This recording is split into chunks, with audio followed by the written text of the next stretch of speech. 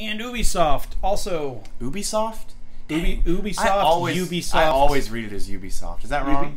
No, it's kind of Another like Square Enix. Come on, guys, make your names clear to pronounce. That's why they're not as big as Nintendo. Everyone knows how to say Nintendo. So, Ubisoft, they spent a lot of time on things that they shouldn't have spent time on. That's kind of like my sum up. Yeah, first of all, they opened it up with the heavy hitter, the heaviest, right, the biggest, the title one they have. that no one knew that they were working on. We were on the edge of our seats. Their annual seminal series, Just Dance 2019, which I heard was even going to be on the Wii. No, not Wii U, the Wii also. I mean, it could be, honestly. 2018 was on all three. It was on Wii, Wii U, and Switch. Are people still buying and playing these? They must, because they wouldn't keep making these And the games. music on them is garbage too. Yeah. It's no replacement for DDR in my opinion, but yeah, they spent like a good almost 10 minutes on a dance number that they opened the conference up with, and it was dumb. Ooh. We all know that you make it. It's not. Go ahead, bring the game to E3, but you should not have dedicated any amount of time to this. Just say, Ubisoft, by the way, Just Dance 19, y'all, at the very end, right? Mind you. Yeah. Wait, so it's like a motion capture thing, right? Because like DDR, that's like the pads. Yeah. You have the pad that you step on. This one, it doesn't have any of that, right? It's just like text where you move. I guess so, and I don't know how it does that unless you have a Kinect. Like, that's the only Just Dance I've ever played is one that used the Kinect. Yeah. So it's weird, but that's fine. If you like it, that's great. You're gonna get another one. Y'all be happy about that, I guess. Next on the docket was a long portion of the conference that dealt with Beyond Good and Evil 2. So it's great, and what's worse than evil? Great and there's not some worst, maybe? Evil. Great and evilest. Best and worst. How do we call it that? I have no idea. So, no, Beyond Good and Evil. What is this? It was Tell me. So it was a sleeper hit. It was on the PS2 and maybe Xbox. What was it about? I don't know. It's sci-fi. Takes place in space, I think. Also, I'm finding out a lot about it just watching this trailer. Because the name made me think it was like something having to do with like demons fighting people or something. It's sci-fi. It's a female protagonist. I forget her name. I'm sorry, I haven't played it. Is it Samus? No. She's got green lips. Weird. That's all I know. Or maybe it's just lipstick. There's a pig in it who's a cook. Right. There's a monkey who runs a space station, I'm I think. looking this up. It's crazy. It is really, really crazy. Just make sure you don't get the audio on there. Yeah. And if you were a fan of the first game, like this would really get me hyped for this second game that they've been working on for a little while. So. Ooh, when did the first one come out on? PS2. Yeah, that looks way outdated. Yeah. And this one looks crazy new. Crazy new. Yeah. Next, they had someone come out and talk about Rainbow Six Siege, which... Oh, yeah, I've heard of that. Yeah, it's really popular. Your brother-in-law is obsessed with that game, or used to be. Huh. He used to tell me like all about how much he would play it. Oh, Josh? Yeah. Yeah. I guess they're making more content for that. And I guess that was a game that came out... It's kind of like a No Man's Sky situation where it came out and it wasn't that good, and then they kept working on it and working on it and working on it till it was a good game. And now it's pretty popular on Twitch. And now there's a new Trials game. Sorry. Gosh, Trials. So... I just like watching people play it. I don't actually play it. Oh, really? Yeah. I don't play it either. But it did involve, I guess, one of the developers. He came down. He's a large man, and I'm sorry, I couldn't help but get the image of he wasn't riding like a motorbike down the aisle. It looked more like a tricycle that he was on, and he just kind of lets it fall, and he's like in full like stuntman, almost like Evel Knievel style clothing with a helmet, and he like pretends to fall into a podium and break it. And then he gets up and he's got a really European accent, and he's talking about how he's like so-and-so president of this company that makes Trials or blah, blah, blah. They spent way too much time on a game that's really a two-dimensional bike riding simulator. The graphics, though, it looks so much better than Trials Fusion. Okay. I see, and I know so little about Trials that I thought this was the second game, and apparently there's been a bunch. A third or maybe fourth, because yeah, they look like mobile games to me. This one looks way better than the last one, but it's still 2-dimensional. Yeah, it is.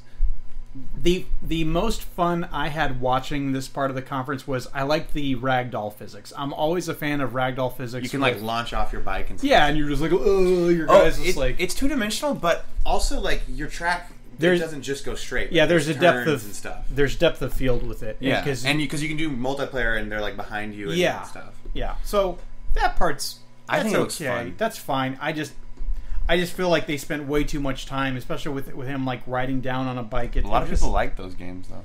Yeah.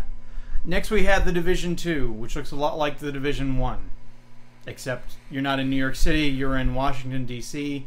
They had a really big cinematic trailer. They did say that they were going to do a lot of free content for the game, like they were doing like episodes 1, 2, and 3, and apparently like those are going to be free for anyone who played the game. So that was, hey, free stuff. That's good, right? Yes. Next you had Mario plus Rabbids Kingdom Battle Donkey Kong Adventure. I looked at this and I was just like... So you've known about this game though, right? Mario and Rabbids Kingdom Battle. Are people still playing? Do people still care about the Rabbids thing? They haven't cared. They haven't been relevant for a long time until this came back around, and then people gave it a shot, and they were like, "Hey, this is actually a pretty solid XCOM style tactical RPG of sorts." So that's fine if that's your jam. There were a lot of things that happened at E3 that were DLC. Like, this is just DLC expansion for the game. Okay, yeah, it's been around for like a year or two. It came out about a year ago, yeah. This title is way too long. Mario and Rabbids Kingdom Battle Donkey Kong Adventure. See, I couldn't even... Okay. Donkey Kong Adventure. It's like, why? Well, Donkey Kong Adventure is the name of the DLC, but... Oh, okay. So it's just... Okay. And in the conference, they played like... They had like an instrumental music, live music part about it. It wasn't necessary. It's just DLC for the game. Why are you giving so much attention to just DLC? But I digress. Yeah. Next on the list was Skull and Bones. So this is basically the sequel to Assassin's Creed 4 Black Flag. Really? Is it like, so it's like a pirate thing, Skull and Bones? It's a pirate thing. It's kind of like a pirate simulator. This is an original, though, IP? Original IP. Where you play, it kind of looks like everything people wanted in, what's that pirate game on Xbox? Was it something C? No, I almost want to say No Man's Sea, but I know that it's not. It wasn't a... Well, it's not, oh, goodness. I don't know. Goodness, You gotta look it up? I gotta look it up now.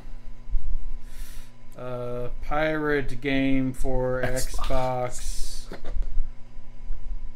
Sea of Thieves. Oh, see, I haven't heard of that. Sea of Thieves. So this looks like it'll be much better. If you want to play a pirate game, play Sea of Thieves, and it doesn't look like it's going to be console exclusive, so you could probably play it on any platform that you have. It looked cool. Like I said, it looked a lot like they took elements from Assassin's Creed that have the ship combat and naval combat mechanics, but just really refined, really well done. I think it looks cool. Next, they talked about Transference, where Elijah Wood came on stage and talked about it's a VR horror game. That's really all you need. Why did Elijah Wood talk about it? Is he in it? Apparently, his company is involved in it. Like, he has a company that does film and small projects, and like there'll be actors in it. It won't just be gameplay. It'll be like live action segments too. It's a VR horror game. VR horror. I need a good VR horror game. Well, this is irrelevant, but I'm gonna play a game on the Oculus soon, and I want to play a horror game. Do you know of any? On Oculus? Yeah, like on Steam, like a VR horror game. Resident Evil 7. Like a smaller one. Oh, smaller one. Oh, that would be oh my god. No, I'm not messing with that. I'm too familiar with that. So I'm gonna have to do research because I've been trying to think of one, but I can't. I'm gonna have to look it up. But. Yeah, there's quite a few. I mean, look up Markiplier's channel on YouTube. That's true. I mean, Any he's Oculus he's video. got several of them. So what's Transference about? It's weird. It's like a family with like a deranged husband, and he's like putting his family into these like, it looks like experiments or something, like psychological experimentation. But yeah, that's the thing. Next we have Starlink, which is not related to The Legend of Zelda in any way. No, it's not. The Legend of Zelda in space. no, that would be awesome though. Side note: Breath of the Wild almost had invading aliens. How do you know? Because I've seen the developers' presentation on. They're like, "Hey, we almost had UFOs randomly pop out of the sky." Fit fine, I think. Well, UFOs are in Majora's Mask. What if really? Mm-hmm. What if you can see it with the telescope? No, they start stealing cows from their Romani ranch. Oh. What if the Sheik people? You know how they have like all those ancient buildings. What if they were aliens? That they were actually aliens. That would be cool. Ago. Yeah, that would fit. Anyway, this is not that game. Not that. But we came up with a writing that. Yeah. You know, hey Nintendo, take it for free. Starlink. Starlink. So this looks like a pretty okay game, with the exception of it's a Toys to Life game, where you have to have toys to have like more things. Skylanders and Disney Infinity. Where are those franchises now? They're gone, Nathan. Don't even bother looking for them. They're gone. And you can't even point to, well, Amiibo is still going strong. Amiibo is not an entire game. Yeah. Amiibo are, number one, it's Nintendo branding. Right. So it's going to sell no matter what it does. If they were just figurines that did nothing in a game, people would buy them because they're super collectible. So Amiibo are not toys to life. They just unlock... They're like DLC in disguise, if you want to think of them that way. So Starlink is it looks like it is. You're going to have the toys to play as different characters. It looks like a very kid friendly science fiction. Oh, it's a Star Fox game. Well, no, but Star Fox is appearing in it, in only the Nintendo Switch version of the game. I think you have to buy the toy, the Star Fox toy, to get Star Fox in the game. But, okay, I do want to talk about that, because at this point, there were so many things that I wasn't interested in the Ubisoft press conference leading up to this point. And then they were talking about this, and I remember in the conference, the guy saying, you know, and the team will need all the help they can get. Then they played this trailer with, like, someone who's, you know, flying a spaceship saying, like, hey, I need help. And there's all this like radio garble coming in over her communications. And I remember not really paying attention to it, and out of the corner of my ear I heard this little like, which is a sound effect from the original Star Fox game. And I just thought, I thought kind of absentmindedly, I'm like, wow, that sounds a lot like a Star Fox sound effect. And then you started hearing more of them, and I'm like, oh, they're having Star Fox in this game, and sure enough, they are. So I thought the reveal was done really well. I feel like if you're going to have something cool in your game that's going to be a secret to reveal, this is how you do it. Now, is Star Fox an original Ubisoft title? No, it's Nintendo. Yeah, that's what I thought. But since they did Mario plus Rabbids, like they're like they have a buddies. good relationship with Nintendo. Also, they're one of the few third-party supporters of the Wii U when the Wii U first came out. Like, so they have a good relationship with Nintendo, okay? Nintendo's like, hey, if you supported the Wii U... They came out with Zombie U, which was like a survival horror game for the Wii U at launch. They put Assassin's Creed 3 and 4 on the Wii U. It was just one of those situations where they were putting out games when other third-party developers were not. So that's why it's called Starlink, because it's like you got like a character and you like put them in there and then they like link, and it takes place in space. Yeah. So yeah, I thought that was cool. It's still going to be hampered by the fact that it's a games to life game, because Ubisoft that is done. No one's going to. They're a little late. Yeah, they're late to the party with on that. Next is For Honor Marching Fire. Never played For Honor. I think Marching Fire is a dumb name for a DLC expansion. Next we have The Crew 2, which is a sequel to the. I've been waiting on the Crew 2 for a long time.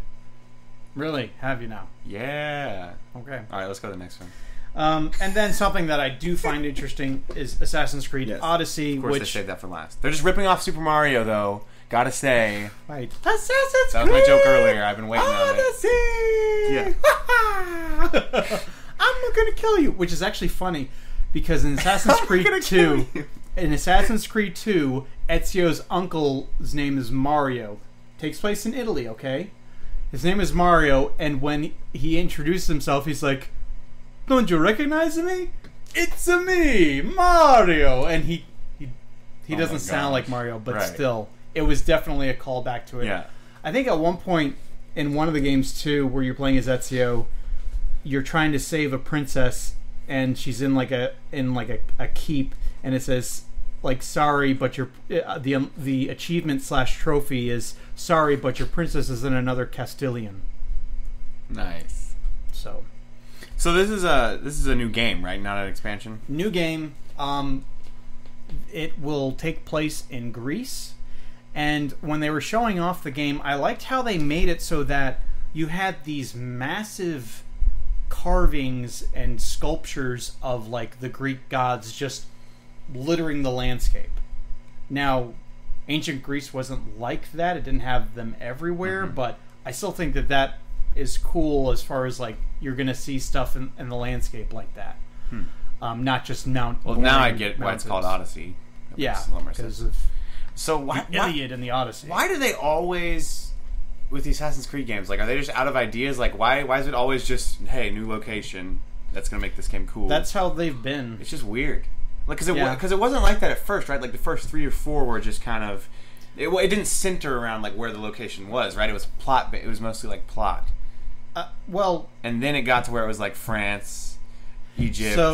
Pirates. The first one took place during the Crusades, like in the Middle East. Oh.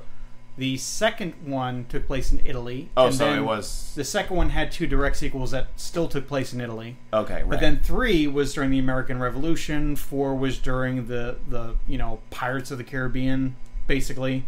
The one after that, Rogue... That was Egypt, right? No, it was like an Egypt one. Rogue was more of a spin-off, not really a sequel, but it took place in the Northeast America, but it still had like the pirate feel to it because you had a ship and everything. The next one after that was Unity, which was during the French Revolution. Then you had Syndicate, which took place during Victorian London.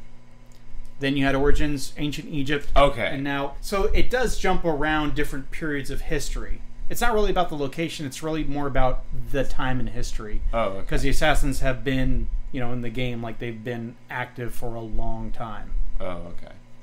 So that's kind of what you should expect whenever you see Assassin's Creed. It's like, oh, well, what time in history is this? What interesting time in history is this can take place during? So that's cool. It looks like you've got, maybe you'll play a role in the 300 battle. I think that'd be cool. When are we going to get a World War II one? That's the thing. Nazis. I want to kill some Nazis. I would love to see just a modern day Assassin's Creed. I guess they made one and called it Watch Dogs, but that's neither here nor there. So I think it looks interesting. I think a lot of people are roughing it. I do think that they've pumped out a lot of Assassin's Creed games, and they did give it a break in 2016.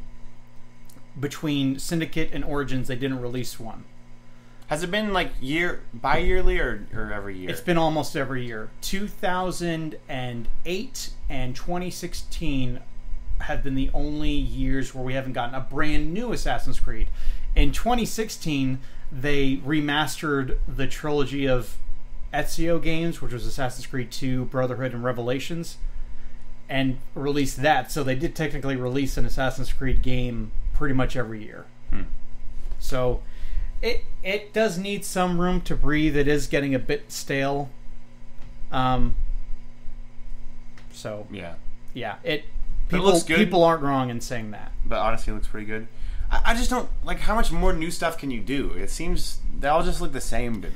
Like they're gonna run out of ideas. Like he sneaks around, he climbs on stuff, he stabs people. Yeah. I don't know. I don't know either, Nathan. I don't know either. Okay.